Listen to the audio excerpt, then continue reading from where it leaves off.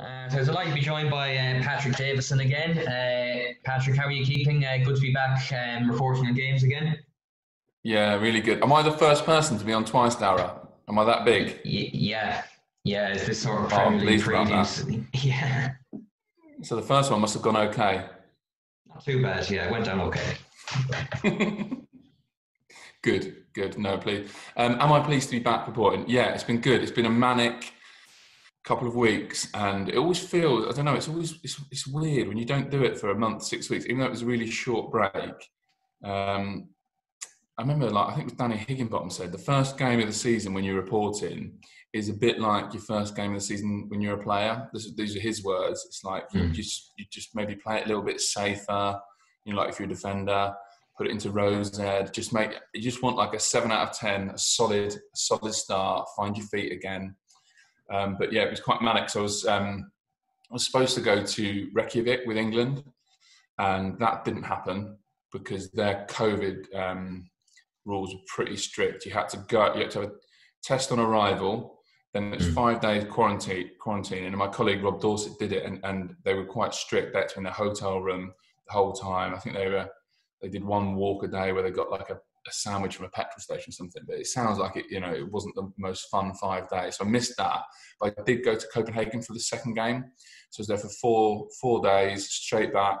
Did a preview interview and edited it with Mourinho. Then, because obviously no fans and all games being broadcast at the moment, did West Ham and Newcastle on Saturday night, and then it was Tottenham Everton on Sunday, and then we've been doing just day before I speak to you, we did Havertz and Werner, which was great. Did that at Chelsea. And then roll on to this weekend. So it's been a fast start. Hasn't allowed for too much rustiness. Yeah, you could even see that bit of rustiness in some teams. Probably actually the games you were at that most notably maybe West Ham and Tottenham. That they're I just thought no you were going to say some procedure. rustiness in the questions. Well, no, it didn't do too bad now. I thought. It was okay. Yeah, it was okay. Yeah, no, it was funny because in those games that I was at, West Ham looked like they'd found something at the back end of last year. Just that I think David Moyes said actually after the game, they were miles off that with basically the same 11. I think maybe one or two adjustments. They looked nothing like the team that finished last season strongly. Tottenham finished last season strongly and were miles off, again, by their manager's own admission against Everton. But then the away teams in both those games, Newcastle, who obviously have done a bit in the transfer market, looked a totally different proposition. And Everton did as well. I was the Tottenham Everton game at the Tottenham Hotspur Stadium was only like 8 weeks ago at the end of last season, and it was the worst football game I've ever been to in my life. Really sort of dour, and Everton just Tottenham got the job done, 1-1-0, and Everton just looked, just so far away from getting it together. But on the evidence of one game, you compare that game at the back end of last year to this game, it looks like Ancelotti's just gone out, bought exactly what he needs, which is obviously a lot easier for me to say than it's for him to do. They all made a difference, and they really looked like they'd made progress. And so Newcastle as well, at West Ham, just for a few years, they've dug out results, haven't they? Any result they've got has been through hard work, defensive organisation. But now you think, with Andy Carroll looking fit, Callum Wilson obviously can nick a goal, so Maximan, you sort of think Newcastle have actually got quite a few different ways to hurt teams. And they look like they might be a more interesting team to watch this season, a bit more front foot.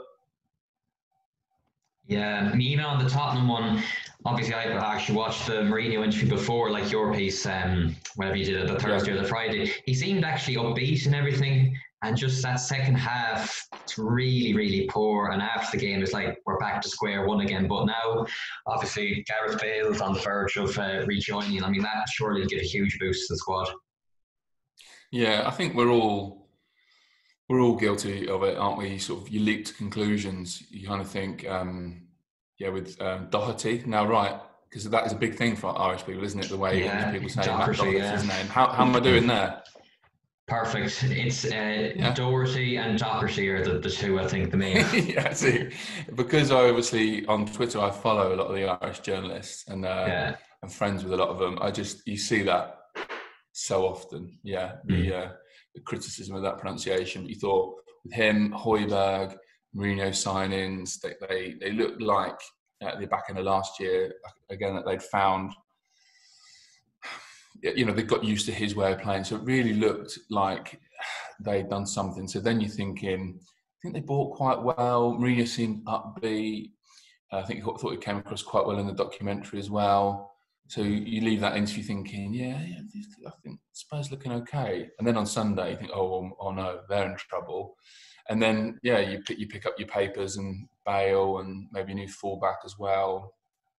And again, and then you swing back the other way again and start thinking, yeah, well, maybe they could be onto something. But yeah, I mean, Bale would be fantastic because certainly in the times that I've covered the Premier League, I don't know whether you'd agree with it. There was Suarez in terms of absolutely dominating the league in a sort of Messi Ronaldo type way. Suarez obviously did it in his last season with Liverpool, and Bale did it. He was sensational, wasn't he? Yeah, before he went to Real Madrid. So having him back, if he could hit that sort of level, would be fantastic. And yeah, if you were a Tottenham fan, you thought, okay, Bale, Kane, Son, it'd be pretty exciting, wouldn't it? Yeah, I think even a lot's made of the age. Like 31 nowadays is seen as old. Like, I mean, he surely still has a lot to give because even he hasn't been playing too much for Real Madrid, but even with Wales, you can always see his quality shine through. Yeah, no, I can remember there was Ireland and Wales felt they played each other. There was a 0-0 anyway at the Aviva. Yeah. And he is one of those players, like he's almost like, you know, the really good kid at school playing against the rest of us. When he's on song, he is one of those players. There's a big gap between him and even the rest of obviously very good professional footballers. So he's an amazing player, and you could almost, having watched James Rodriguez at Tottenham the other day, and probably there still are similar question marks over him. Been at Real Madrid, not played a lot of football. We know he's a fantastic player. Is he still a fantastic player? But you can, just little bits with Rodriguez. He was like brilliant to watch, I thought, on Sunday. So. Yeah, it's probably fair that there is a question mark. Can he get to that level where he can dominate and win a game on his own? You don't quite know. I think you can question him without questioning what he's done before. You just have to see whether at that age and having missed a bit of football and had a few injuries, can he hit the heights or not? But yeah, blimey, if I was a Tottenham fan or certainly a Tottenham manager, I'd definitely be excited by it. Yeah, and then I suppose moving on to Everton, like they looked, as I said before, like a completely nearly different team. The three new midfielders coming in, like how good were they actually? I mean, probably did they get enough credit on Sunday? Like Tottenham were so bad, maybe it was a bit of both. That Everton were so good, Tottenham so bad. Yeah, I don't know. I thought within Sky they did. I'm just sort of thinking about our coverage. I know like Gary Neville was talking about Alan being man of the match. Jamie Redknapp was doing updates during the game, and he kept referring to the little impacts that James Rodriguez was making. So I don't know, possibly from an Everton fan, maybe not. I suppose you could. The Mourinho line about the lazy pressure, that ends up being the hook, doesn't it, for a lot of journalists? So that was the back pages. So I suppose I could get why an Everton fan would be a bit like, oh, are we going to get some credit? But you couldn't have asked for more from three new signings, could you? I think before the game, you're probably expecting James to take a little bit longer to adjust to the league, and you think it's going to take him a few weeks or even months to get at his sharpest. So you'd definitely be pleasantly surprised by what he did. I suppose if you're changing your central midfield, that is, you'd expect that to make a big difference to your team, and it did. I can't remember the last time I saw Decore play that well, but then I guess he's surrounded by better players. So I don't know, maybe saying that's a bit unfair on him, but on that one game, you'd be really excited if you're an Everton supporter, because their record in London was terrible. Their record away to top sides is terrible. So to see them go like that, and I think in the end Tottenham actually did edge possession, but Everton just looked a lot more fluent, didn't they? I just thought they looked the more threatening team throughout and deserved to win. Yeah, it's a hard one for Everton because like the top six have been like nearly sealed now for so long. Like, what's the realistic ambitions for them? Like, it was seventh be probably acceptable this season. Yeah, what did they fit? Was it 12th they finished last season? Yeah. Yeah, I mean, Ancelotti's quite forthright when he talks about it. Even with sort of 4 or 5 games left of last season when it didn't look likely, he's talking about getting them into the Europa League. I think he's a manager with not a lot of pressure on his knees. He's had just the most glorious career as a player and a manager. So it's, even if they did have a bad run, I can't really imagine him not taking it in his stride. In a way, I sense that the pressure, like I say, I don't know if you could put pressure on him, but in terms of on the team, they've got a top manager now. It's hard to imagine them not being better than last season. I can't imagine they won't finish higher than 12th. I think they'll play better football along the way. So whether it's 7th or 8th or 9th, I think as a fan, as long as hope's a big thing, isn't it? And I think they'll have that season because, like I say, I can't think that they won't be better than they were last season. Yeah, well, that's it. They can only get better. But in terms of then the other game you did on Saturday, West Ham, like the pressure really is probably on David Moyes now. There's a lot of talk about the ownership, and I think Dean Gana getting sold and all that. Like, do you think he's under pressure straight away now? And even the fixtures look really poor for them the next 6 or 7. Oh yeah, no, I haven't got them in front of me now, but yeah, it seems sort of ridiculous to start worrying about a team and a manager one game in, but that was kind of your banker, wasn't it? And then the rest of them, I think certainly City, Leicester, there's some really tough games to come for them. So I think, to be honest, the pressure is probably less on him than the board. Sorry, I've got low battery on my computer, so if I crash out, Darryl, I'll have to go and get a charger. Sorry about that. Let me start the answer again. It seems too early, maybe, to sort of start thinking about pressure on a manager. But I get what you mean, because you lose that game at home to Newcastle. That's your home banker, and then you look at the run of fixtures to come and see how tough they are, all sort of top sides challenging for Europe, and you do start to worry. I think the pressure, though, is more on probably the board than it is on him. The Diangana sale is probably the straw that breaks the camel's back with the supporters and the board. There's obviously a lot of resentment and unhappiness that probably stems back all the way to the change of stadium. I think probably the fundamental problem for West Ham goes back to Pellegrini and the money they spent there. So you've got, I think Lanzini and Felipe Anderson were both on the bench on Saturday. So they've had one type of manager and a sporting director come in and set up and buy players for a certain thing. Jack Wilshere apparently trained every day but wasn't in the squad for the Newcastle game. And then so you buy all these players, they spent a lot of money, they backed Pellegrini, and then you're a change of manager, you have a totally different approach. And that's probably why there's often been a lot of criticism, isn't there, of the director of football model. But if you change manager and go down a completely different route, a completely different way of playing, then you need to change your squad. It's almost like the biggest problem for West Ham has been not selling enough.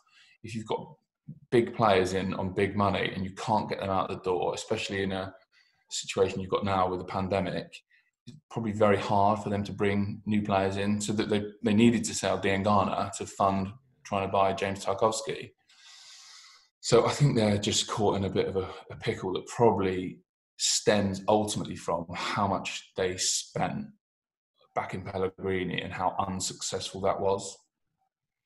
Yeah, and then in Newcastle, on the other hand, it's kind of been a mixed summer. They thought the takeover was going to happen. They were all ecstatic about that, and then it fell short. And now Mike Ashley seems to be spending a bit more money. I mean, Callum Wilson for 20, Jamal Lewis in, and then obviously Fraser and Hendrick on a 3. They actually looked pretty decent on Saturday. Yeah, no, Jeff Hendrick had a good debut, didn't he? He's probably the least talked about of the new signings, but he made one, scored one, and did a really good job.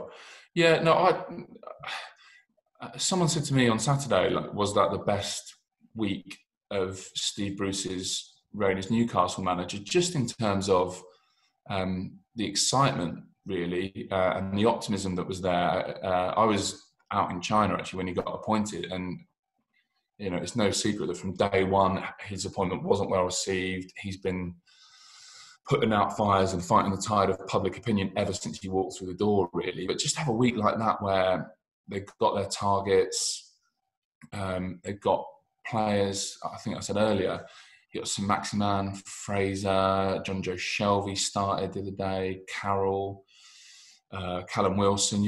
It just feels like a totally different way of playing. And I know all along, like early in the season, last season, they lost 5-0 at Leicester.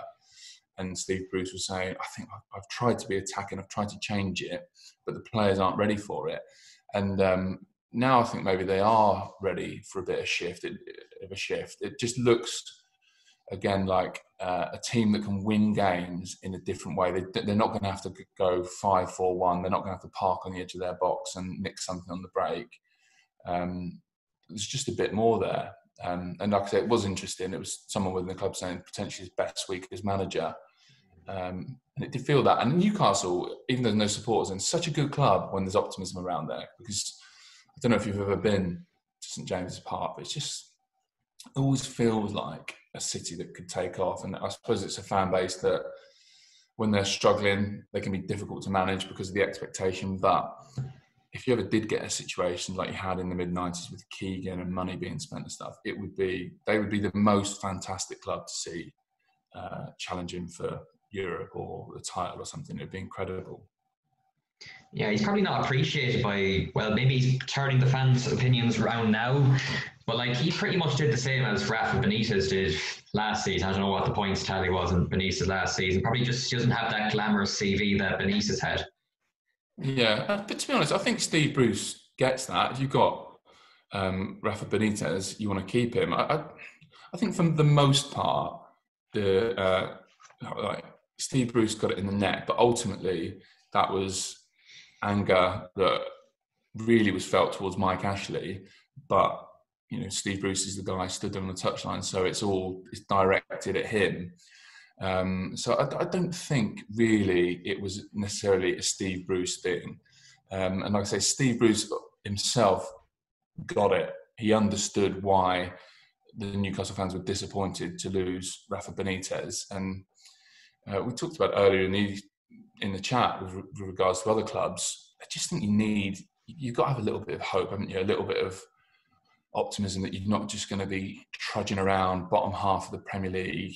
You said it there that it was similar to Rafa Benitez, and I think that's right. It's sort of last 2 seasons, I think both 45, 44 points, which is fine. I mean, I don't think you could have done more than Rafa Benitez did. I don't think you could have done more last season than Steve Bruce did, but I can understand why, as a supporter, you wanted more. I can remember like my early days reporting on West Brom. I think the fans probably enjoyed, like the Tony Mowbray years where they were up and down, but they were playing good football, as opposed to those years towards the end of their time in the Premier League recently where, sort of bottom half, but maybe the football wasn't as good. So, yeah, I know, like, it's a thing, isn't it? Like, with it as a supporter, be careful what you wish for. But, I get it. If I was going with my kids every Saturday afternoon and watching 0-0s and 1-0s and stuff like that, you need a bit more than that, don't you?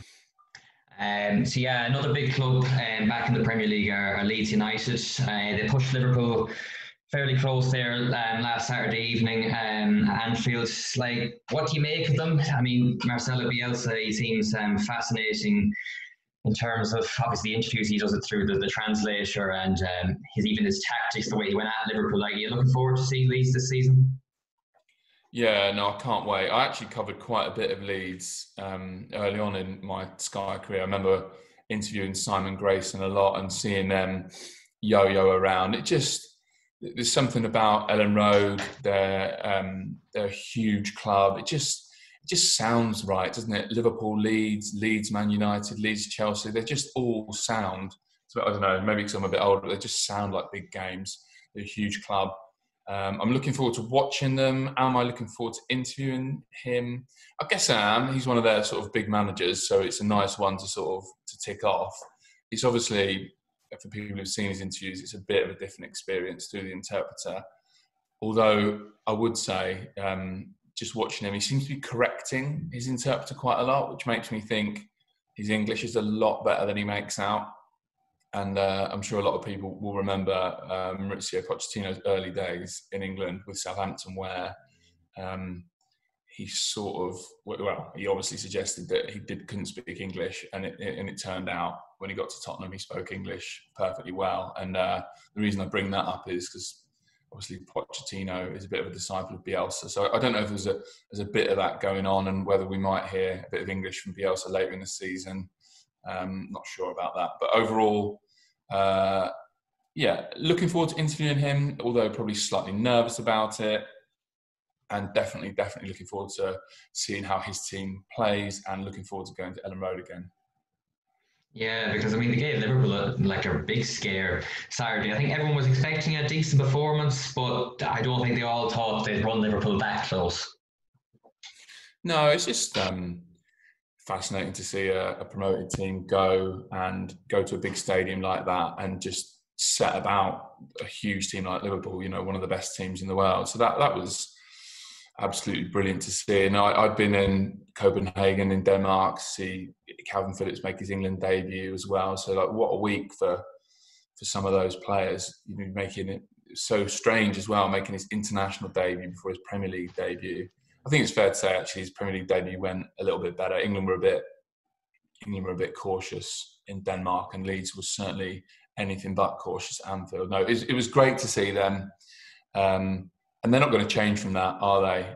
They're going to go after everyone they play against. So I think a few pundits have said they'll give quite a few teams a big scare.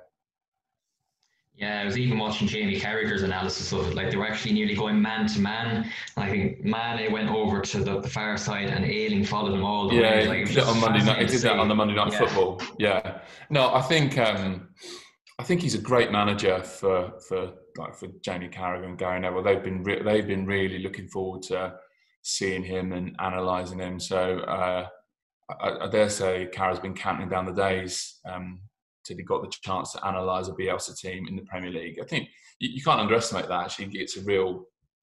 Jamie's a massive student of the game. I think you can tell that in his analysis. So he has been sort of raring to go in terms of having a little look at Leeds. I think he enjoyed that.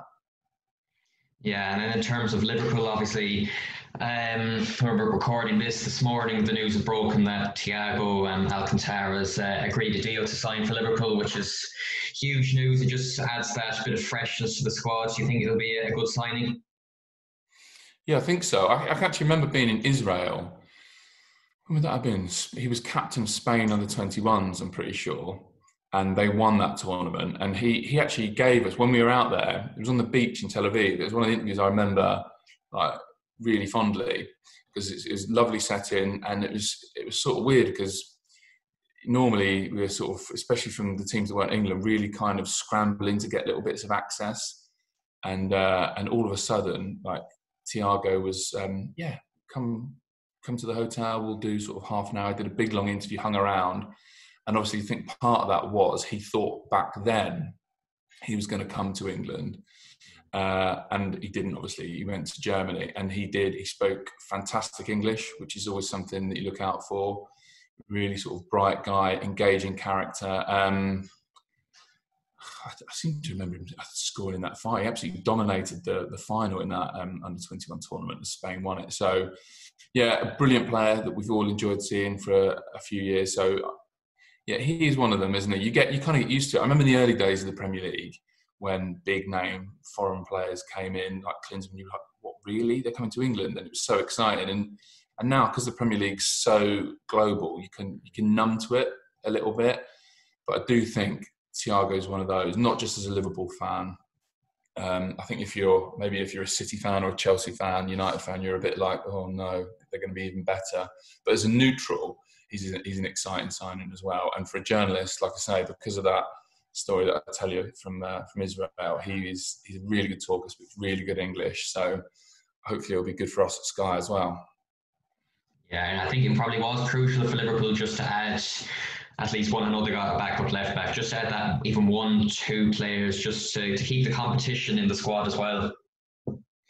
Yeah, it can change. It can change quickly, can't it? I think none of their front three are old, but they're sort of the latter end of their 20s. And you saw with City last year, didn't you? What, did they lose 9 Premier League games? Yeah. And you sort of think, having got 100 points, 98 points, you sort of think, well, I mean, to beat City, you're going to need to be in the high 90s, and Liverpool were. But what we saw with City is then fall off quite dramatically. So just because you've been brilliant for a couple of years like Liverpool have, there's no guarantee that you're going to keep it. And people like Gary Neville, who have been in title-winning teams, talk about that, don't they? Just the need to freshen it up, change the dynamic.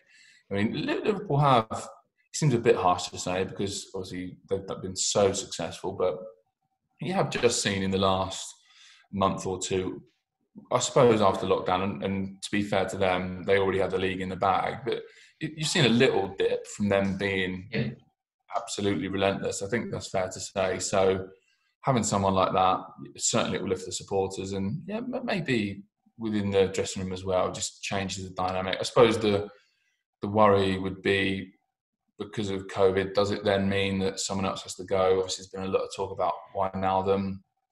I'm not sure, but I think ideally for Liverpool, you add to it and don't lose anyone. Yeah, I think the talk is Wijnaldum will probably stay, but it looks like that's the latest, isn't it? Ryan Brewster will be the one possibly to make way, which is a shame because I actually really rate him and he hasn't probably been given a proper chance yet. No, but you're seeing a little bit of it, aren't you? Maybe look with the goalkeeper, Arsenal, Martinez.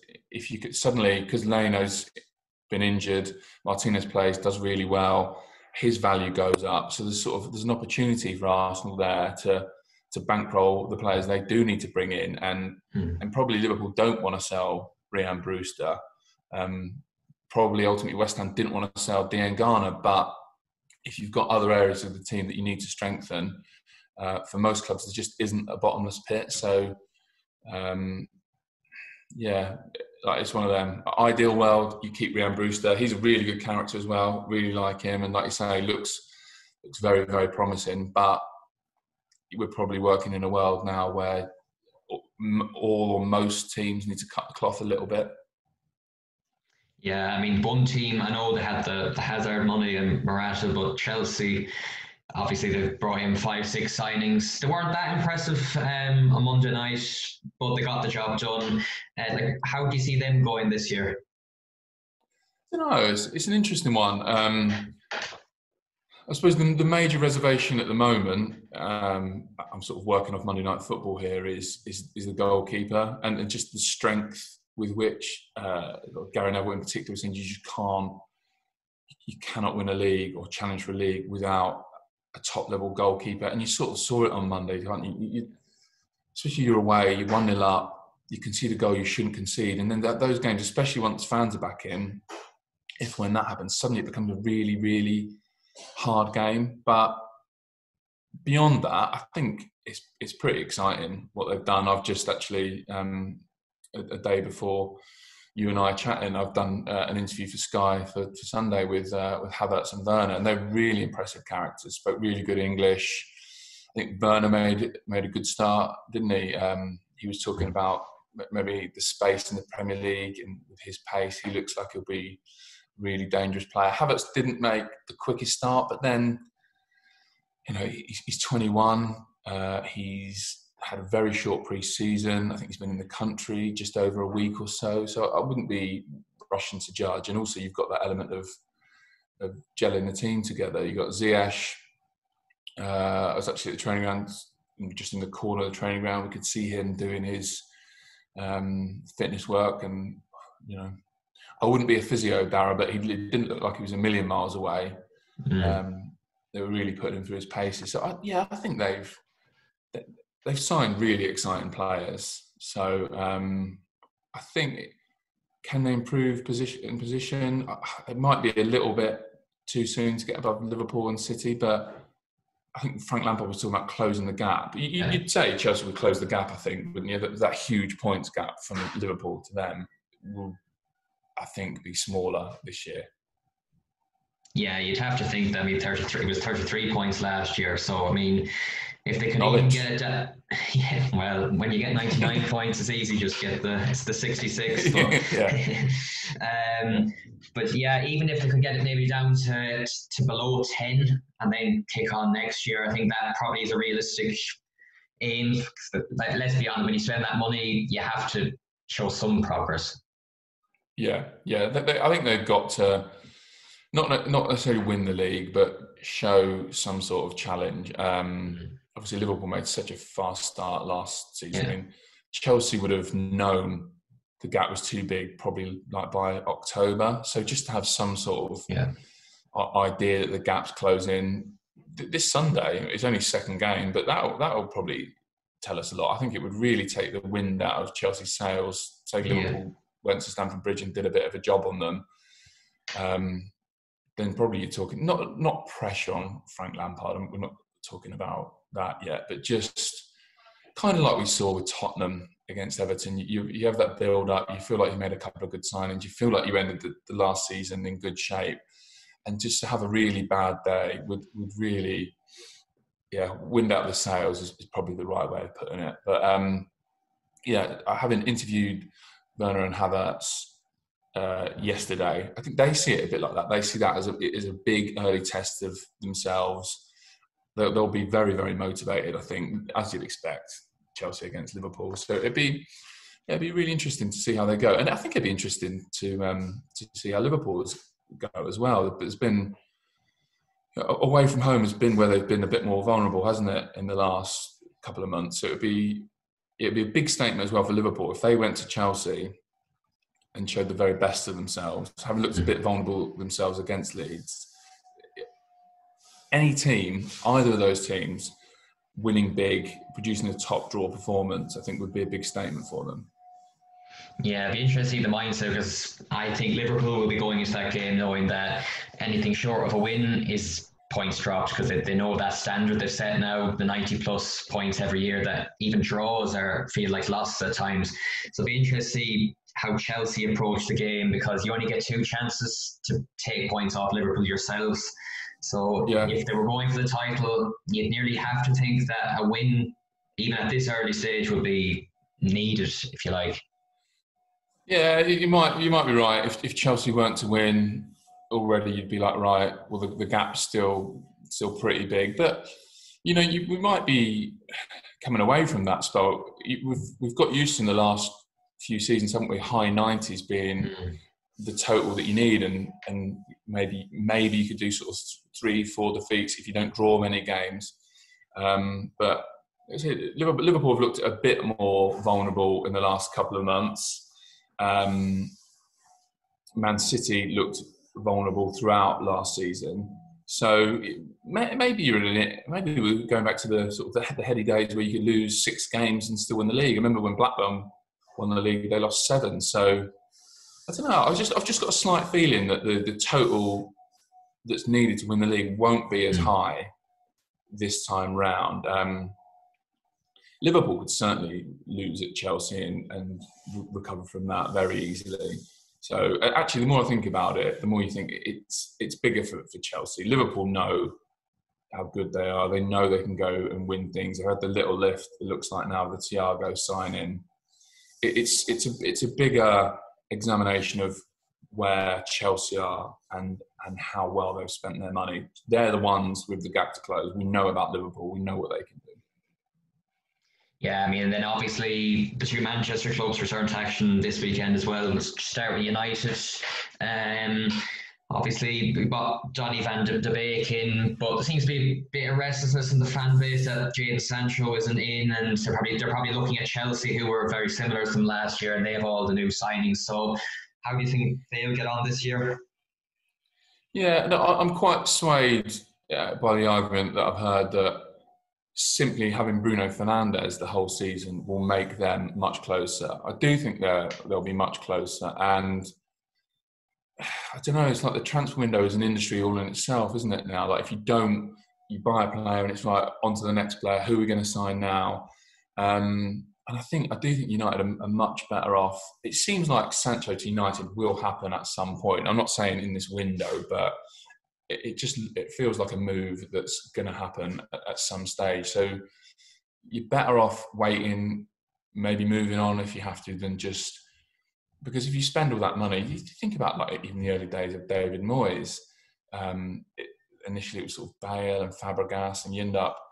It felt like you buy Fellaini so you spent some money, so people are happy. Then you buy him. I think the next signing was Mata in January, Actually, yeah. and you sort of think, so how do those players work in the same team? So you can spend money just to sort of take the edge off the fan frustration, but then ultimately it's like we're saying with Chelsea, those players have got to do something good on the football pitch at risk of stating the blinding locusts. At some point they have to produce, or that money becomes wasted money.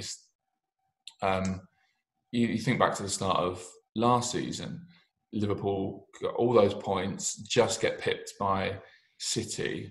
You think, God, how are Liverpool going to go again? They don't really. Was it just Adrian that they brought in? They didn't do a lot anyway, did they? Pretty much. You got a couple of young players in, yeah. That was it. Yeah, and then look at what they did. They won the season in the first couple of months, really, with the unbelievable form. So I suppose it sort of depends on results and how the new signings go. But I think Donny van der Beek, is another step in the right direction, and don't go big spending money if you don't have to. It's gradually in the last sort of couple of windows, United look like they're making steady progress. We yet to see Bruno Fernandes over a whole season. He made a huge difference after joining in January. So, yeah, I think there's certainly, it makes sense. I can understand the argument that United are more likely to become challengers to City and Liverpool than Chelsea are. They're a bit more settled. They look good. That front three looks really dangerous. They have added something, although not as much as probably fans would have hoped. But you don't need to spend 200 million on 5 or 6 signings to have a good season. Yeah, I think it's nearly gone under the radar in some ways that obviously people are talking Chelsea up for the title and the pressures on Lampard. I mean, United has spent, I think, 240 million since Solskjaer's first full season.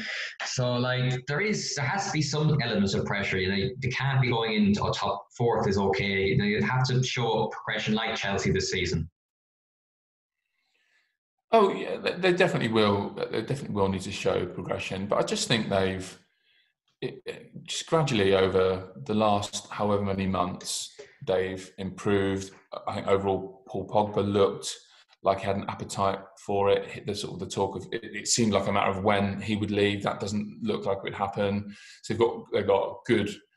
They do need more in attack, but the front three looks really dangerous. They've got good midfield options now, haven't they? Like Van der Beek, Pogba, and you've got Fred, McTominay, obviously Fernandes. So I would say they're not too far off. They've got 2 good goalkeepers. And I'll just sort of repeat what I said earlier, really. You're better off to do it in stages and get the right player and not be taken for a ride, which sometimes feel like United are a target for that. Better off to do that than to be fleeced. Take it steady. They have looked like they're making progress. It's hard to think that without Bruno Fernandes they won't be at least a little bit closer. So yeah, I can understand fans being disappointed and wanting more, but you're better not to be taken for a ride and just don't spend money just to keep people happy, because if they don't work out, then that happiness will be so short term. Yeah, I think we're even in the world now where you go on the likes of Twitter and that, if you see any sort of new signing, it's all about nearly retweets and the fans are happy and that, and it might even be the right ones. Yeah, that's right. And it's a machine in itself, isn't it? You just see, like, how long does excitement last for a new signing now? It's like, great, okay, we've got Van der Beek, or we've got whoever, we've got Havertz, we've got Werner, whichever club it might be, and it's straight away, it's onto the next one. It's almost like it's divorced from the actual reality of what happens on the pitch. I agree with what you said earlier, that they'll need to make progress, and if they didn't start the season well, then there would be pressure on. But I can't see why United wouldn't be closer. Again, I keep going back to Bruno Fernandes. Mason Greenwood had a breakthrough season. And Greenwood, Martial, Rashford is exciting, isn't it? If you've got Van der Beek, Pogba and Fernandes in the same midfield, probably you'd think 2 from 3, and they'd have to have a sitter like a Matic in there. But it's a good team. What would I, if I guessed top 4 now, I'd probably still go Liverpool, City, United, Chelsea in that order still. Yeah, I mean, you'd have to think. I mean, the other team, obviously, we haven't spoke about is Arsenal, and they actually do look impressive. I watched them against Fulham, and it was just a calm, solid performance. And Arsenal are now suddenly looking like a hard game. I mean, Liverpool are playing them in a couple of weeks. They're looking like a hard game again. They look solid defensively.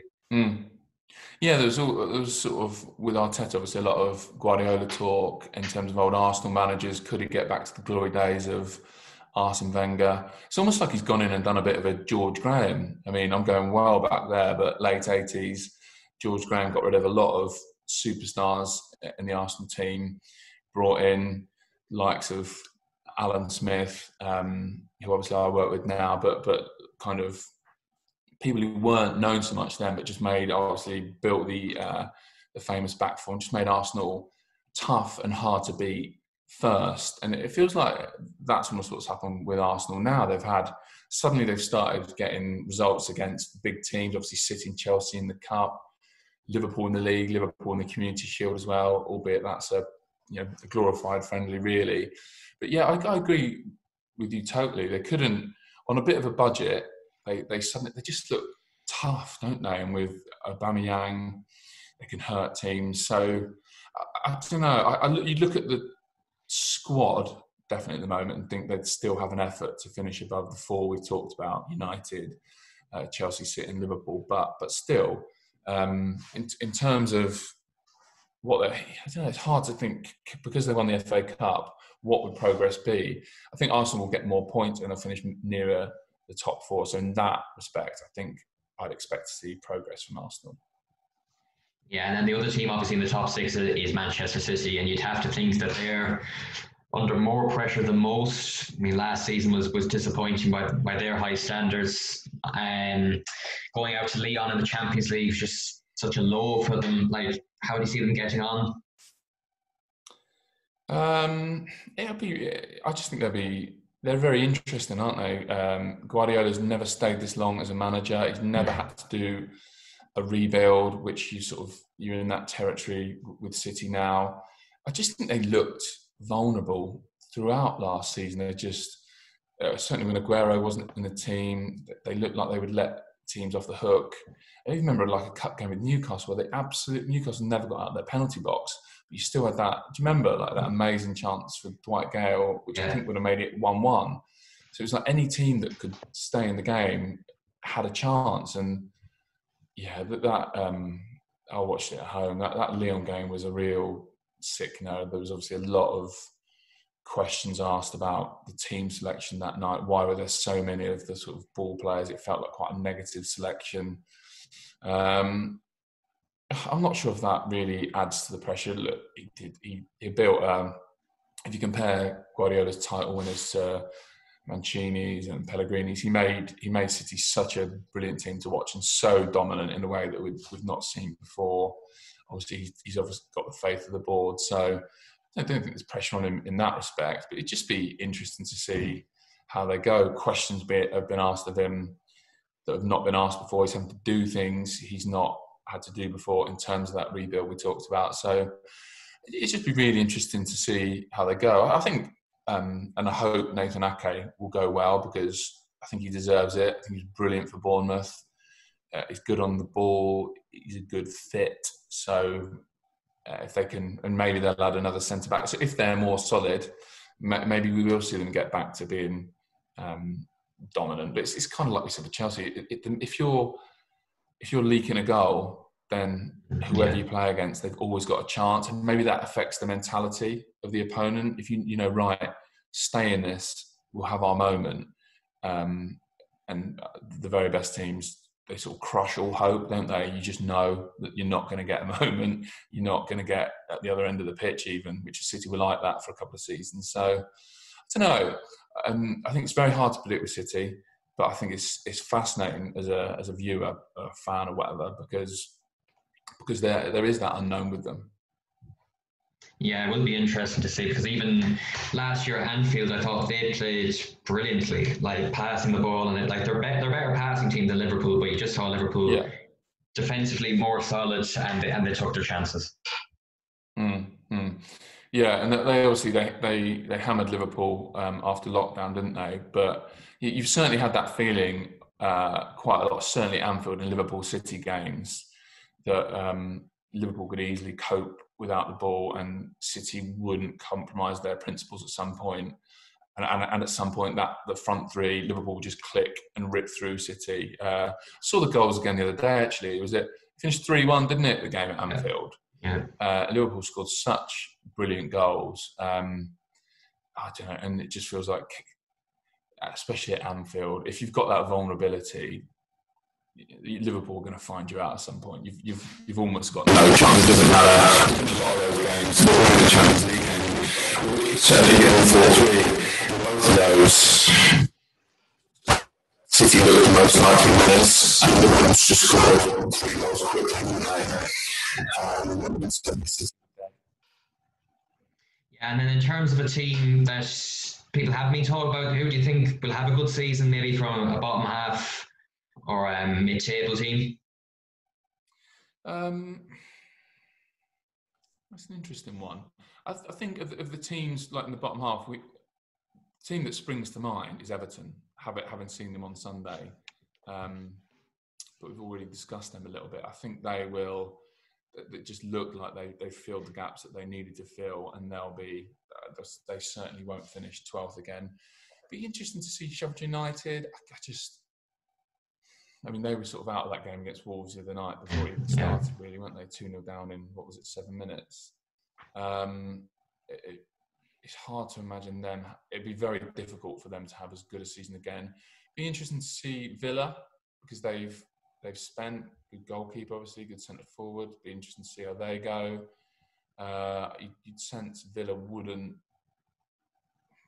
maybe not top half, but you'd think it would be less of a struggle than it was last year.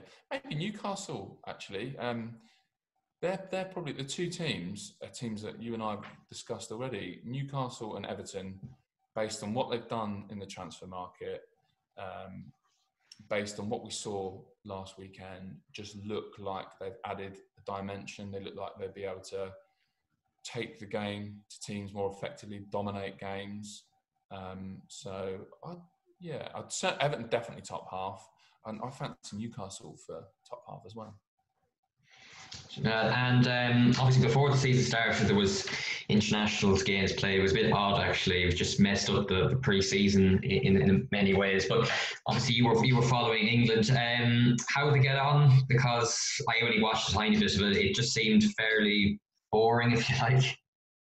Yeah, I think it was a bit on pitch. It was a bit disappointing, just because since the World Cup, it's been a bit of they've been on a bit of a crest of a wave, and they've been quite an exciting team for a little while. I think England, they've been really dispatching teams, scoring a lot of goals. So it was a bit disappointing to see them so laboured. Again, you can apply it to England what you can apply to a lot of Premier League teams. It's early. You just said it there. Messed up pre-season. How much can you really judge what they did? I'm not sure. But obviously, off the field, it was a catastrophe. Gareth Southgate had such a tough couple of weeks, and on it, yeah, I think it was just a bit disappointing. The Rice, Calvin Phillips midfield was maybe a bit kind of negative, and not that you necessarily look, Denmark a decent team. They can easily beat England, certainly at home.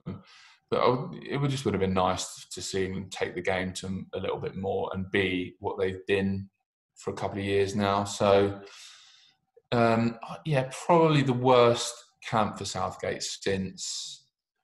Do you remember them when they qualified for the World Cup? The old paper airplanes got chucked onto the pitch, and it was all the early days of Southgate were tough, and they were struggling to score, and fans were quite bored.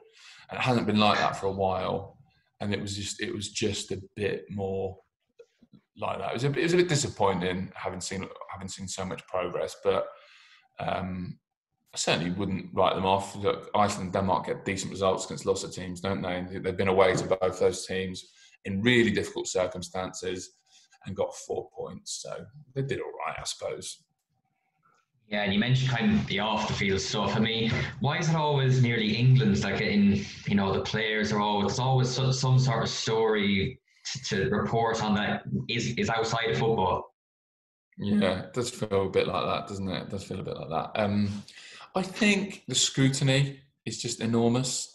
It's even so had that happened to Mason Greenwood or Phil Foden with their clubs, I'm not saying it wouldn't have been a story, but with England, I've found, and I haven't even covered that many England games. I think I've been away on 4 trips with England, but it's so magnified. The attention is so great.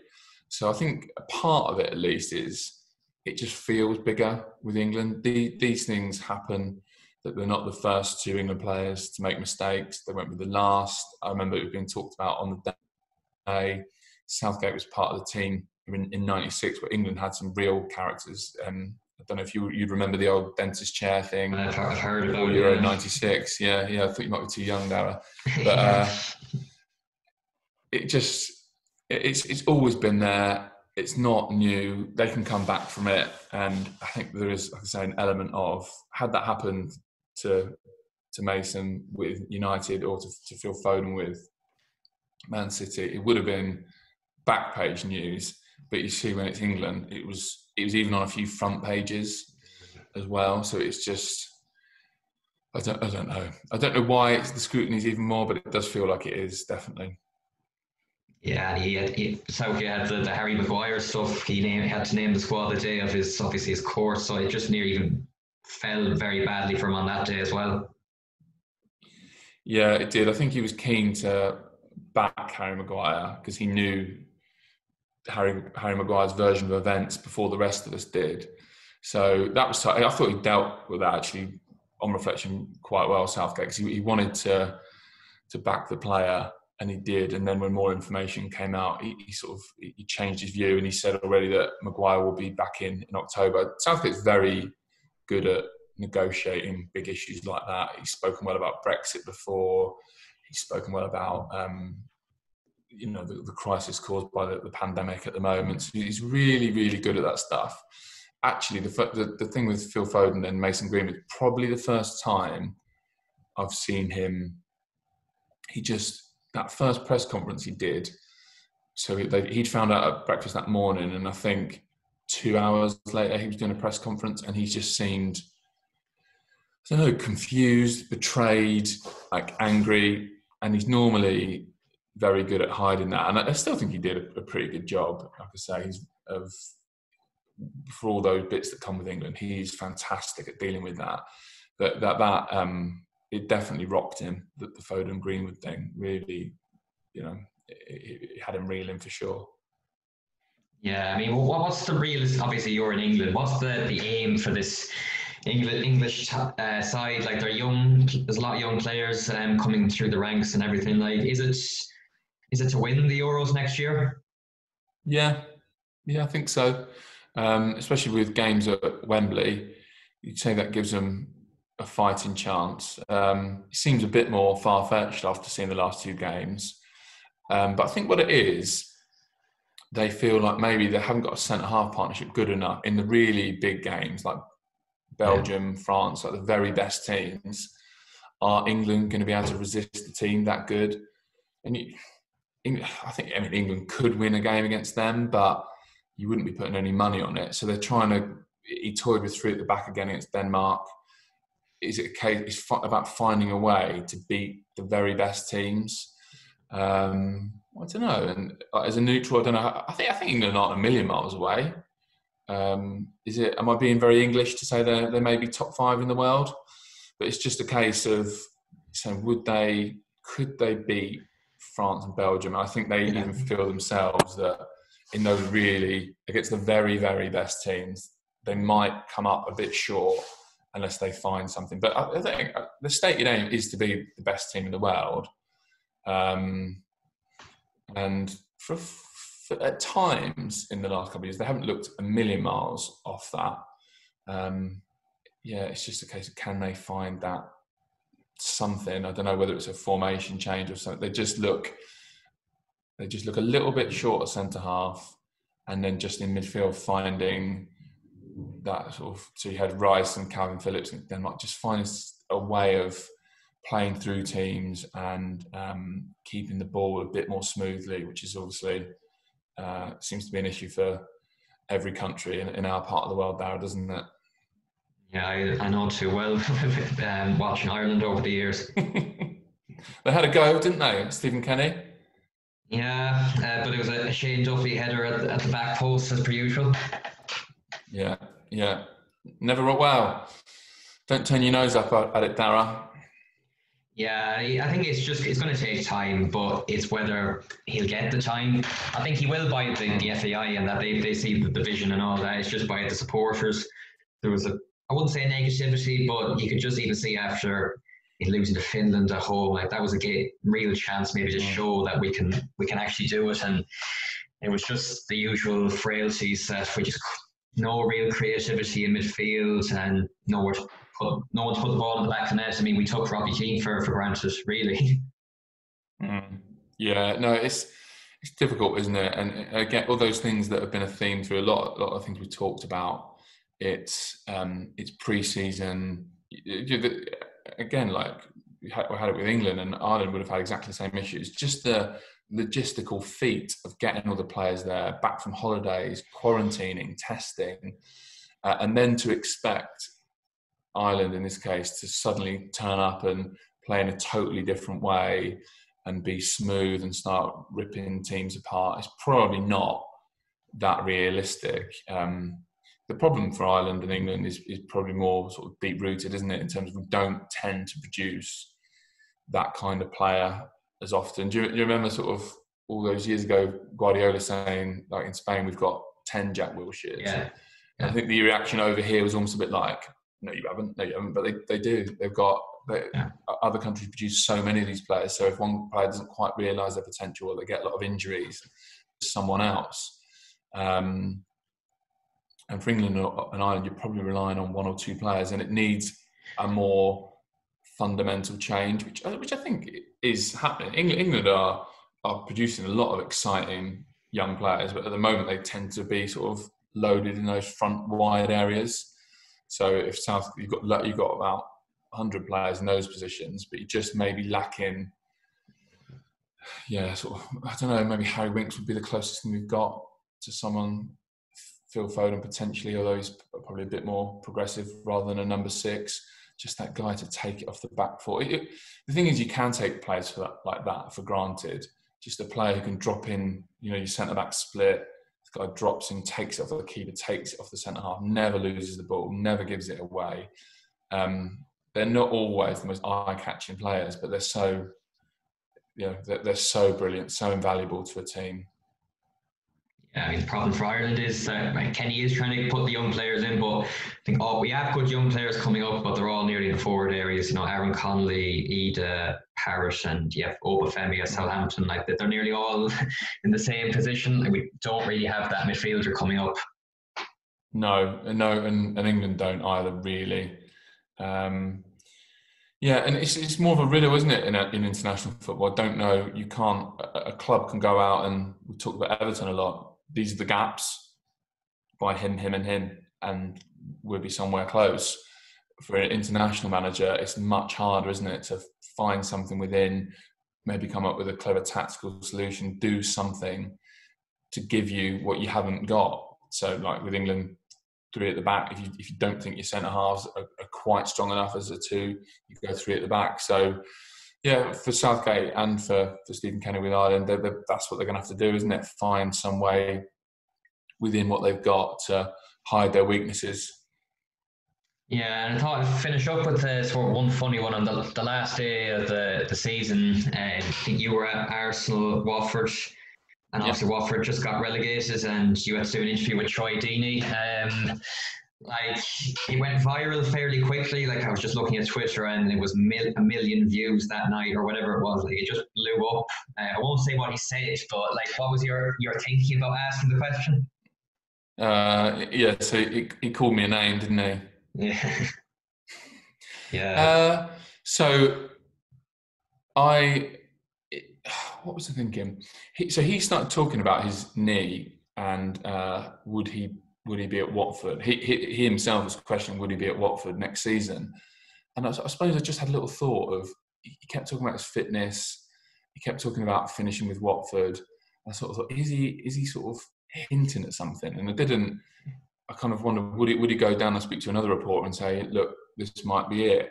So I suppose it was a bit of just base covering, really, and just sort of making sure that I didn't miss something. I think that's always a worry, really, that you don't want to miss a big story, and especially ones like that are sometimes difficult because it's sort of mid-interview, it's kind of happening, and you're thinking, okay, is he hinting at that? And then I listened back to it and I thought, well, no, he wasn't. So, I probably went a bit left off the tee with that. But he was, in terms of, like you say, views and hits, I didn't get there the conventional route or the way I wanted to, but it was an interesting interview. He spoke, like he always does, really well. I don't think he was genuinely annoyed. He went off and did some other bits and came back and apologised again. So it was fine. It's just that it's the hardest bit of the job, really. It's that tightrope you're always walking between the short term and thinking, right, is there a story there? Do I want to ask that? And thinking about your long-term relationships. So if I had my time again, knowing what I know now, I wouldn't obviously ask it, but it just felt a little bit at the time like he hinting at something bigger than just leaving Watford and just being relegated. And it just felt like that at the time. So I thought, I don't want to. The worst case scenario for me in my head at that moment was him going down to the BBC or whoever and saying, well, yeah, this might be it because of my knee. That was it, really. Yeah, I mean, he probably couldn't have apologised anymore. I think he 4 or 5 times afterwards. So, but in terms of actually just one last one, like players or managers, like who's the ones you like to interview after the game that just really engages with you?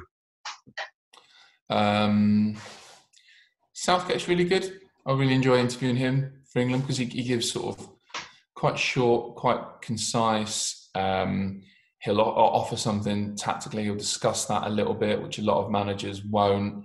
Like I've already touched on, he's very good at negotiating big issues. So he's a really enjoyable guy to interview. After the game, I mean, Klopp is always exciting one way or another because he doesn't. Did we talk about this last time we spoke? Like, he just doesn't edit. He doesn't prepare for interviews. So he'll just come out and say what he wants to say. And sometimes that can mean you get your head bitten off as a reporter. But I'm sort of at the point now with the job where I don't mind that much. People will often say, like, "Oh, like, what was that like? How did you cope with that? I bet you were terrified." But do you know what? Actually, it's more terrifying, if that's the right word, if you sort of 3 or 4 questions in, you're thinking, oh, this is not going well. He's not saying anything. He's just like flat batting everything. And in some ways that can be more challenging, because then you're in your brain thinking, right, how can I get something going here? Whereas you don't really have to, with Klopp a lot of the time, you're just sort of holding the microphone. A Klopp interview can be good with you as a reporter offering almost nothing to it. So so he can be good. Frank Lampard's a really good talker. I mean, Guardiola tends not to enjoy the process, but can be good. Chris Wilder's good, very honest. Nuno's at Wolves is tricky because he's quite a lot of short answers. But he's a nice guy off camera. So they've all got their different... You just get into a bit of a routine with them. You get to sort of work them out. And that's what I've got to try and do once I start doing Bielsa. Just find, maybe watch a bit of what he's done with other reporters and just figure out a way of going about it. And that's why actually Mourinho is always tricky, because sometimes he'll come an hour and a half before kickoff. Sometimes he'll only come half an hour before kickoff. Sometimes he'll give a 7-minute answer. Sometimes he'll give a 7-second answer. And I actually find him he's good. He's good value, but you watch that feature that we did with him before the first weekend, and he's all smiley and lovely. And then I saw him again 2 days later, and he's obviously they just lost, but it's a totally different type of interview. So Mourinho is sometimes the trickiest one in terms of just figuring out what he's going to be like, and just you don't know what guy's going to walk through the door. And then to wrap up, in a word, who's going to win the league? So you're going to give me tenner, and I'm going to put it on Liverpool. You couldn't, after the last couple of seasons. This isn't a word, obviously. By the way, I'm rambling again. And we're speaking sort of an hour or 2 hours after the news about Thiago broke. That probably tips it for me. I just think City there's a lot of unknowns with City, having lost so many games last season and needing maybe a little bit of a rebuild. Chelsea have got a lot of new signings. Man United are heading in the right direction, but probably haven't done enough. So how could you bet on any of them finishing above how good Liverpool have been? So one word, Liverpool. Perfect. I'd be more than happy for that to happen as well. I know you would. If you support a different team, I'd have given a different answer. Well, that's why that's why I got you back on the second time. You know what the right answer to say. Exactly. Well, thanks, Patrick, for coming again. No worries.